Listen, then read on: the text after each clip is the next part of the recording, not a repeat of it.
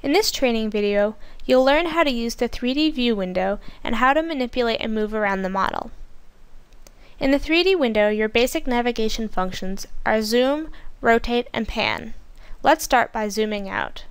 Within the 3D window, right-click the mouse and select Zoom,